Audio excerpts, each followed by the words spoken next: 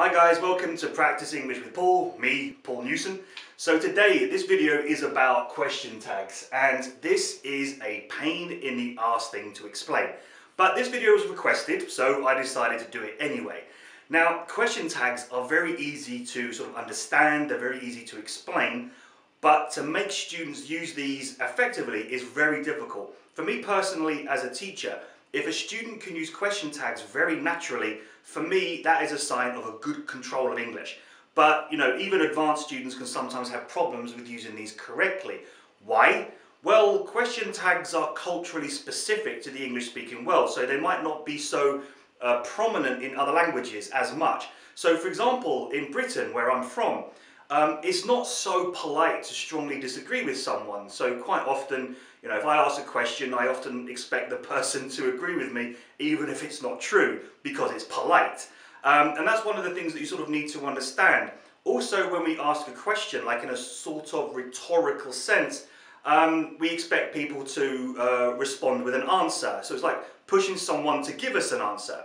And that's what question tags are mainly for. The difficulty is there are different ways the intonation should go, and that can change the meaning of what you're trying to say. So it's very important to be correct, and that's why it's difficult. But I'll kind of give you a brief introduction to question tags, and I'll give you some references at the end of this video.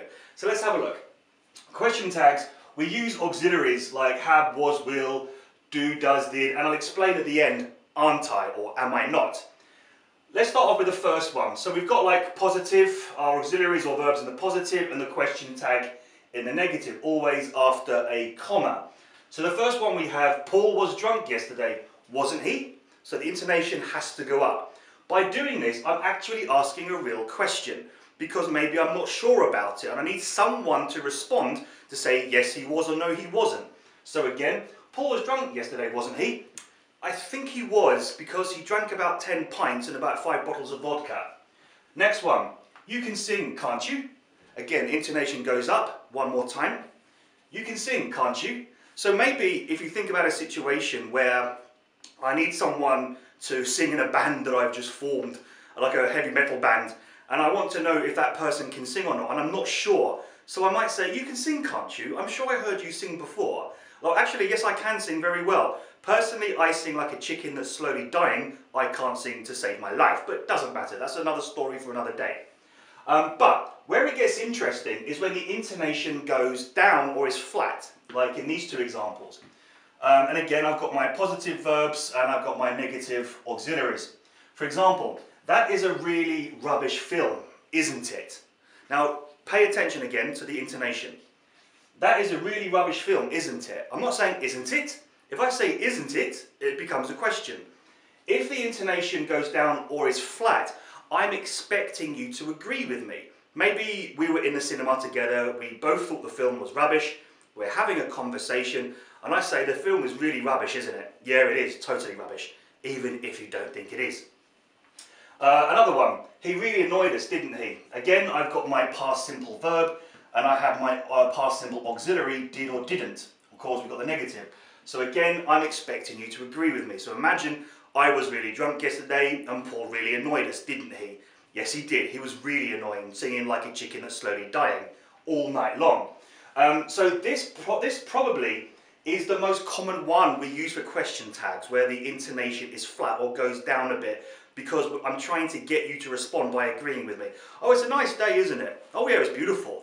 Or for example, let me give another one.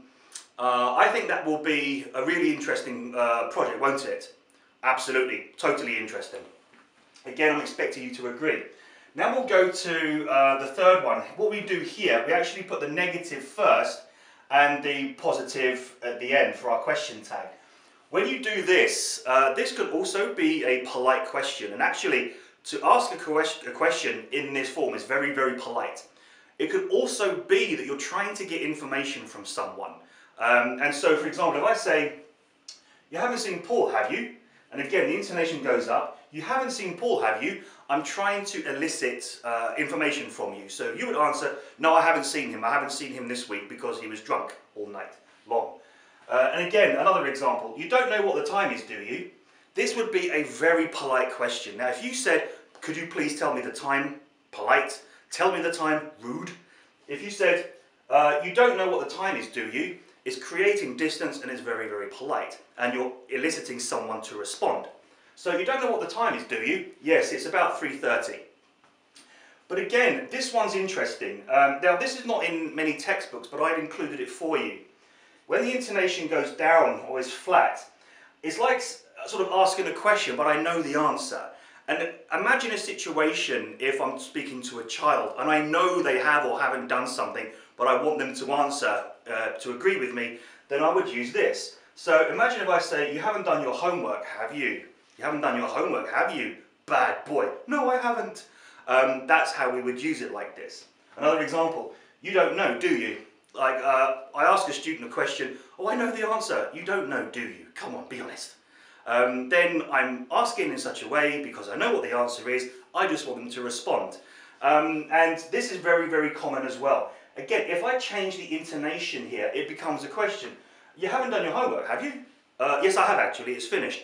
So as you understand, it's so important to get the intonation right, because you're either asking a question or you're trying to say, I know the answer, I need you to agree with me.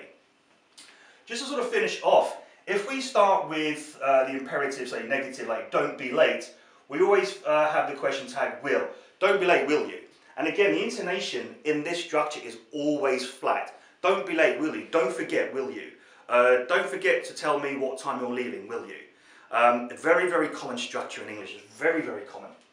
And also, if we have let's, we finish with shall. And the intonation must go up because it's always a question. So let's get drunk, shall we? Let's go to the cinema, shall we? Sure, let's do it. I'm up for it, why not? So you're always eliciting an answer because it is a question, not because you want somebody to agree.